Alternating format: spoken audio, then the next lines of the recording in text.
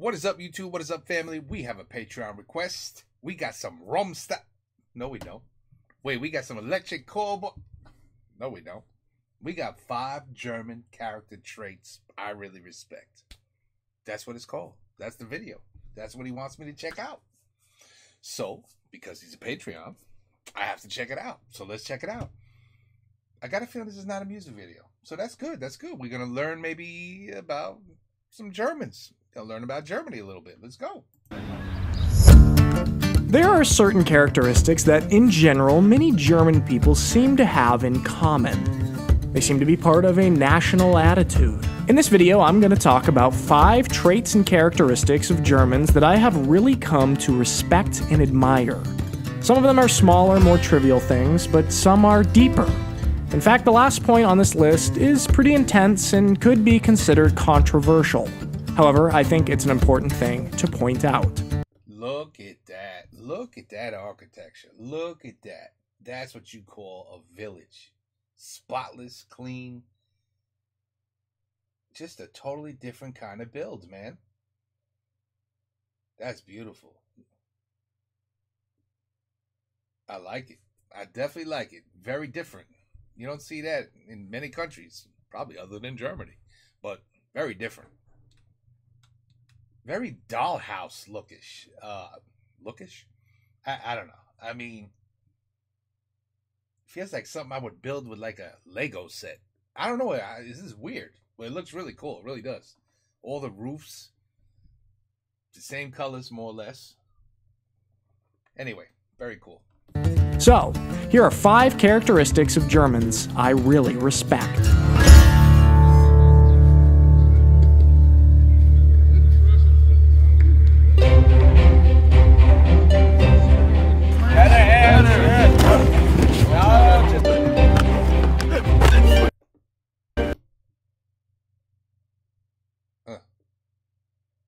Okay. Having a high standard. Is that Joe Flacco? What the hell? Baltimore Ravens? Is he German? I thought he was Irish. That is Joe Flacco, right? What the hell does he know about Germans? Is that the Baltimore? No, I don't know. Anyway. Interesting. Having a high standard of excellence. You know, the most respected Made in tag in the world of any country is the Made in Germany tag.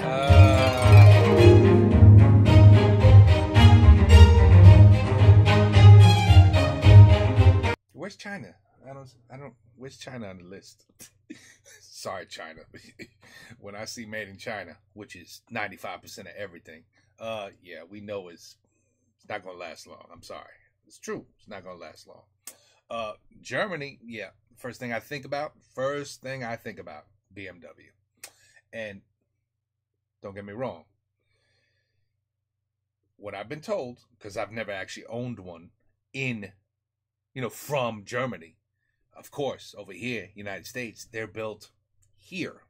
So I've had a BMW here, and after 5 years, they suck. But from what I've been told, if you get one that's built in Germany, that is what you call, what they call it? Shit. What's the logo for BMW? Something machine. Oh my God. I had one for freaking 12 years and I don't even remember. Something machine. Shit. I don't believe it. Oh, anyway, whatever the hell. All I know is if you get one that is made in Germany, I've been told that is a BMW. What you're driving over there in the United States, built over, that ain't no BMW. You got to get one that's built in Germany, and then you'll see how a BMW will literally last 20 years. Oh, I get it. I believe it. I 100% believe it. Whether it's something physical that you make that's world-class, like German cars or German houses that are built and are meant to last a lifetime, or things that you don't physically make, that you can't physically touch. What comes to mind for me is a German friendship. Germans are typically slow to call somebody a friend, and that is because there's a high standard of excellence when it comes to friendship as well. Man, don't film me when I'm in the sideline. There's a great example. My good friend Nico Bang. He has a high standard of excellence and only wants to be filmed when he is performing in an excellent manner. There you go, Bang. There's Nico's excellent tackle. There's this standard of excellence that Germans have in many different aspects of life, and I don't even think Germans necessarily realize that they have it. But it is a common trait for people in this country, and it's something that I really respect and admire.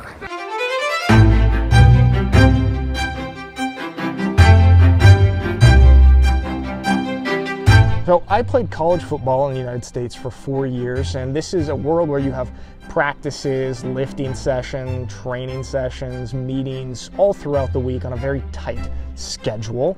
And we are taught during that time that being on time is being 10 minutes early. And this is something that I really value. Nothing bothers me more, well, I'm sure there's things that bother me more, but this bothers me a lot when people are late.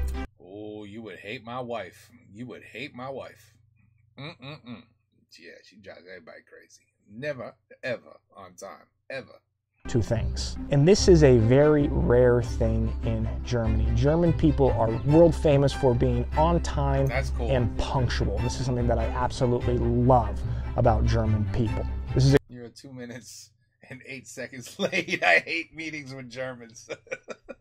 a characteristic that I really value. Now, the Deutsche Bahn the last couple of years, this might be a different story. Being late is wasting everyone's time. I love the way that our coaches in college would explain this. Say we have a meeting that has 45 people in it, and you're 1 minute late to that meeting, you just wasted 45 minutes of people's time. And this is how I always think about this, and I really value being on time, which means being 5 to 10 minutes early for everything, and this is something that I very much admire about German people.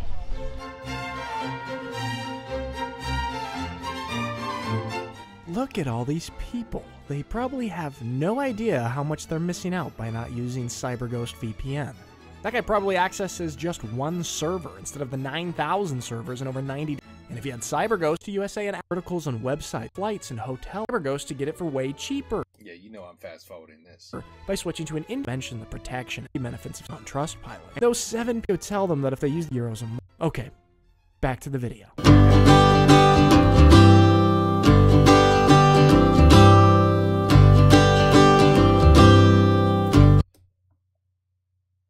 Wow, I'm not gonna lie. I've done some videos about Ukraine and how, like, literally you could drop food on the floor and it looks like you could just pick it up and eat it, no problem. Same goes for Germany. I mean, spotless. Look at this, spotless. That is beautiful. That is just. I've been to places in Spain and France that have these little, I don't know, these narrow paths not meant for any cars, and they're just beautiful. But not this clean. Planning and preparing for things. Now, if you watched my previous video about the trip in Scotland with my girlfriend Laura, you will have heard me go on. What the fuck? This is Joe Flacco? Am I losing my mind? Is this guy became a YouTube sensation now? He's doing YouTube videos? That's what happened to poor Joe Flacco? Is this not Flacco? I think it's Flacco, man. Maybe I'm just completely wrong and losing my mind. That maybe it's not Flacco. Well, anyway, it's about German traits. So maybe that's not Flacco. It is insane, the resemblance, though. Now, if you watched my previous video about the trip in Scotland with my girlfriend Laura, you will have heard me go on and on about the German characteristic of planning and not Joe preparing for Flacco. things. And Germans really have this reputation of not really leaving things up to chance, but figuring out how things are going to go out and plan for what could happen, what you expect to happen, and preparing for things that maybe you don't even expect to happen. For most of my life, I've been more of the, hey, let's kind of just feel it out and let's wing it and see how it is the day of sort of mentality. And in certain aspects, I still am like this, but I have taken note of the German way of planning and preparing for things, and I've implemented that more and more into my life. Yeah, just overall, in general, the way that Germans seem to think ahead and plan things out is something I really admire.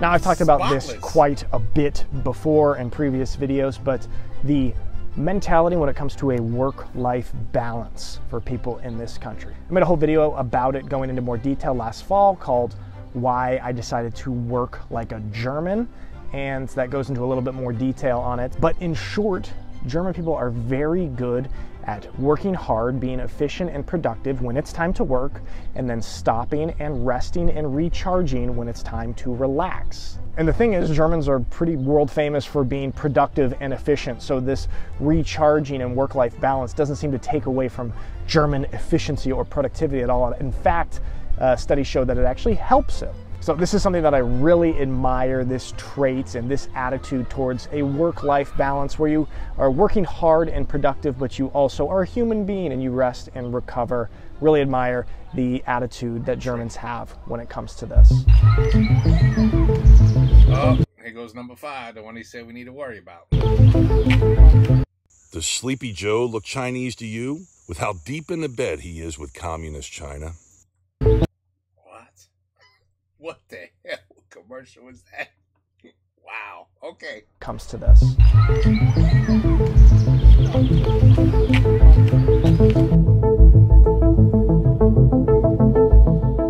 So this one could be a little bit controversial, but I think it's important. And I've mentioned versions of this in the past, but the thing that I really admire about Germans is the balance and approach that people in this country have when facing and talking about this country's dark past. Every single country has a dark past, and I think some do a better job at handling it than others, and I think Germany sort of leads the world in that aspect. And there's a balance to doing this. There's a little bit of nuance when approaching a subject as delicate as this. And what I admire about Germany is the way that they do such a good job of educating their population on what happened during World War II and the Holocaust, studying it, having museums and statues and memorials and leaving up concentration camps that people can visit, having all of that be a part of society and education. Wow. While at the same time, not making modern day Germans who had nothing to do with this feel guilty personally about it. This is an important balance. You must educate because those who do not know the past are doomed. That's exactly how lots of us feel about slavery. Our generation, our kids, never owned a slave in our lives, you know what I mean? Just like their new generation of Germans, they got probably nothing against any Jewish person anywhere, right? So, yeah, we have the same thing. Like, why are we still feeling guilty when our stupid ancestors from long time ago had slaves and you know, were involved in that? We weren't. We're not. So, I get it. I get it. To repeat it, but then you must also have a sense of moving forward and not forcing a population to feel a guilt forever based on their ancestors' actions. Of course, you're going to have some people 100%. On both ends of the extremes, you know, people who say, you know what, stop talking about this in schools. We don't even need to educate people about it. Just forget it and don't talk about it. That's stupid. And then you have people on the other side that are saying, no, everyone, modern day Germans need to feel badly for this. And if you're a German, this is your fault. Also stupid. Yeah. Very important to find the nuanced middle, and I think Germany does a great job of that. And what makes me admire this even more is the fact that I think my own country does not do a good job of this. Like most of the other countries in the world, my country also has a dark past, but we struggle to find the nuanced way of approaching it and dealing with it in the way that Germany does. Very true. In the United States, the land of extremes, we love taking everything to the extreme. Your approach is either, you know, slavery actually wasn't that bad, and we don't even really need to I don't know anybody who's ever said that. talk about it. Like, enough. Just don't even talk about it. That's stupid. And then you've got people on the other side that say, if you are a white person, you should personally feel guilty for slavery. Also stupid. There is, like Germany has successfully found, a nuanced middle where you properly educate your population about its dark past that its country has, while also not making modern day people who had nothing to do with said dark past feel guilty about their existence today. I am always impressed and admire the way modern day Germans speak about World War II and the Holocaust in this country's dark past. Once again, just great points. I'm losing my, every time I watch this guy talk, I'm in my mind, I'm just losing it. Because I don't know who the hell he is, but I need to know. But look at this once again. Look at this once again. That is that's what you call special. I haven't seen a car yet, by the way.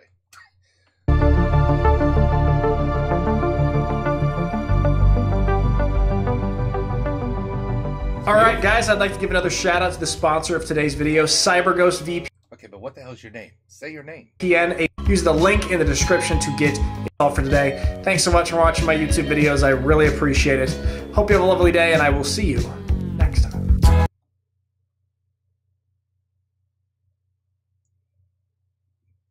That is definitely not Joe Flacco. But guys, I mean, this is this is insane. I mean, come on, guys. Look. I mean, obviously you got to picture him with a beard and a shit. How do I put this on your screen so you guys see this?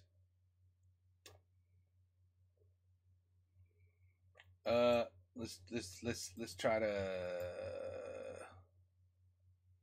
Come on. All right, let's see if I can do this. I'm going to try to whip this around.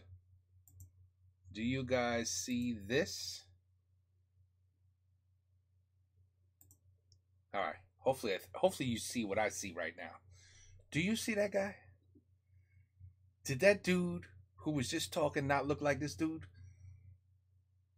Seriously. Joe Flacco, just put a mustache and a beard around him. And, I mean, come on. But yeah, it's not Joe Flacco. It's not, but man, that's weird. You gotta admit, come on. You gotta admit it. All right, we'll go back to our video now. All right, guys, I love videos like this. I really do. I love videos like this. I love learning about other countries, and this is one I've never been to. So it's, you know, it's even better when I'm looking at a country I've never been to. But yeah, it's beautiful. It's beautiful. I'm sure you could do a whole video of, matter of fact, why don't you guys hit me up with one? A video, I mean, you've seen some Ukraine videos. I mean, you know, prior to the war, I was doing, you know, there was videos of Russia on their landscape. I think we did one with China. Indonesia. So yeah, I mean, the landscapes are just phenomenal in some of these countries, and I guarantee you guys got some beautiful things to show too. So if you got one that kind of just shows all of your highlights of places to visit, you know, things that, you know, you're most proud of, the places that every tourist should check out, etc. You know, food, what kind of food you guys eat, you know, that sort of thing, man. Oh, definitely hit me up. I'll check it out. All right, there you go, people. 5 German character traits that Mr. Not Joe Flacco really respects. I swear I can't believe that's not him. But anyway, all right, guys. Whew, cool video, really. I enjoy this kind of stuff. Take care. Peace out. Have a good night.